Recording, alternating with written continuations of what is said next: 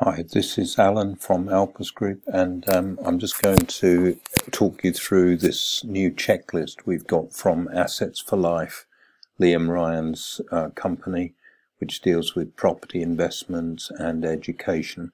So this is a free giveaway, and it gives you the property investors checklist, so you can use this. It says here it's an essential site viewing tool. This is the very same checklist we use in our property business and has saved us much heartache on needless unforeseen build repair costs. Let's be honest, viewing properties is an exciting prospect, especially when you're doing it as part of a life-changing financial objective. It's very easy to be caught in the moment and be in wonderment of your potential purchase. Remember, you're shopping for a business and not a home, therefore you need to work with your head and not your heart.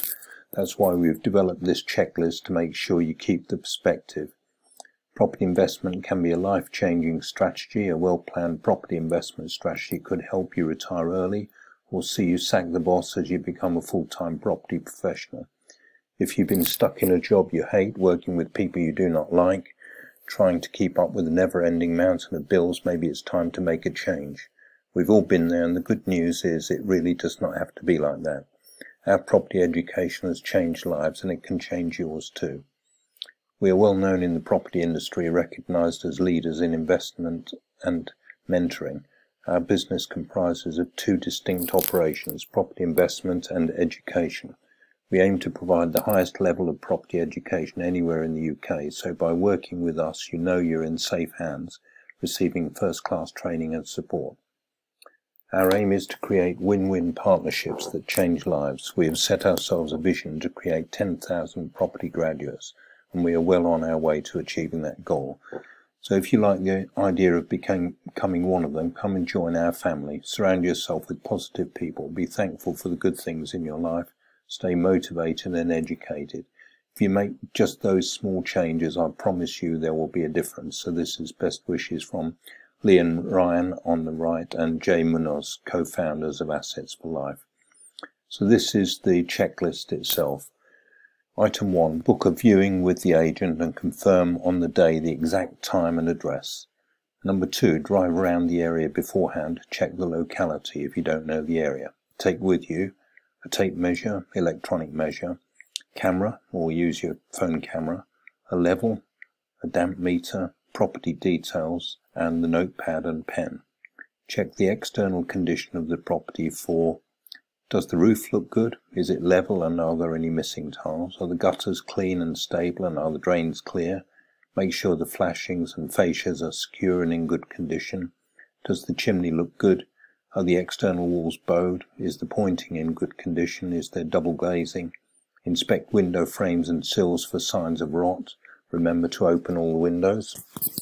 Check the internal condition of the property for signs of damp on the ceiling, walls and windowsills. Is there peeling wallpaper and or brown stains, which are signs of leaks? Check behind the furniture. Check all the rooms and hallways for cracks. Hairline cracks are common, but if they're big enough to insert a 10-pence piece, there could be an underlying problem. Do all internal doors close properly? Are external doors secure? Is there central heating? Does the boiler appear to be in good condition? Check radiators for rust. Turn on taps and flush toilets to make sure they work. Are the electrical sockets and fuse box, do they look modern and in good condition? Check light switches work. Is there any exposed wiring? This is the checklist continued.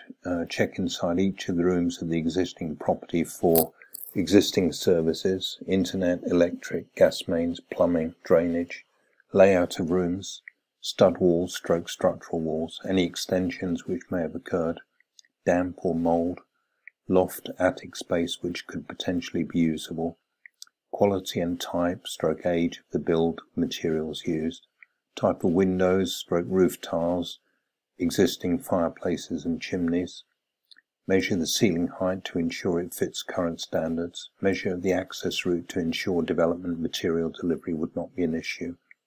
Locate an area for potential site office. Check out the parking options.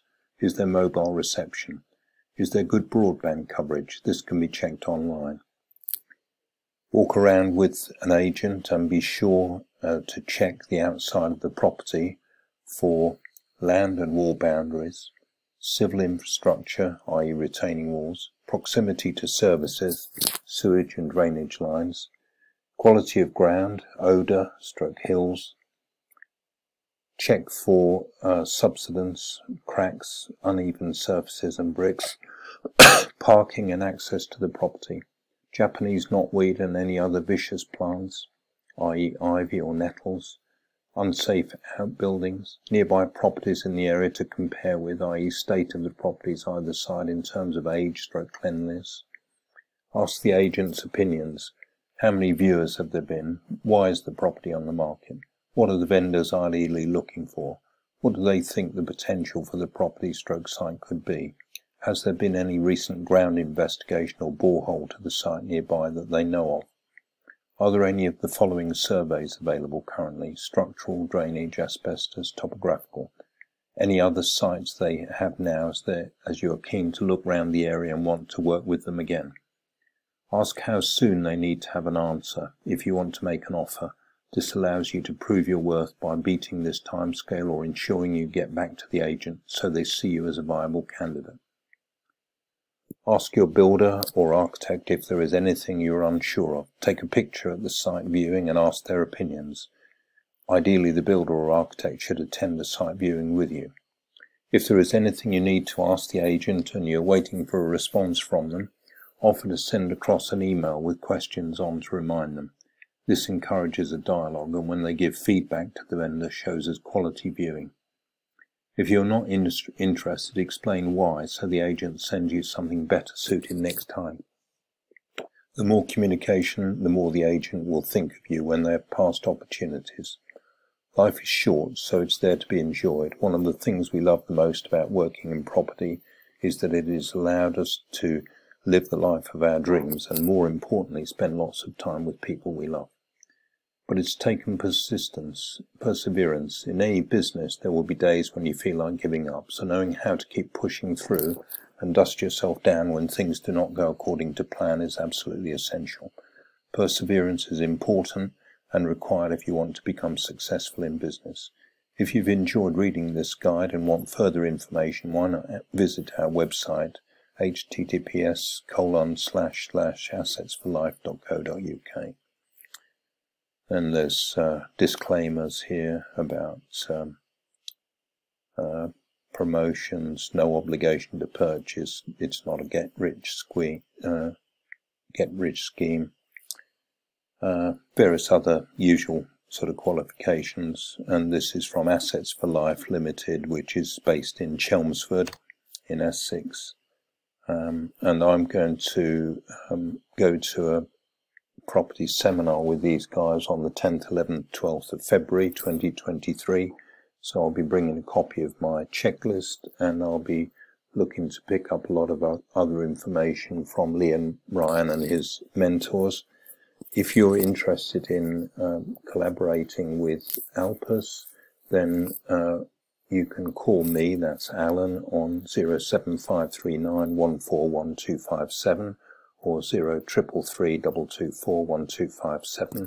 You can schedule a call with me at calendly.com/AlanJE, or you can drop me an email at alan@alpusgroup.com. Cheers for now.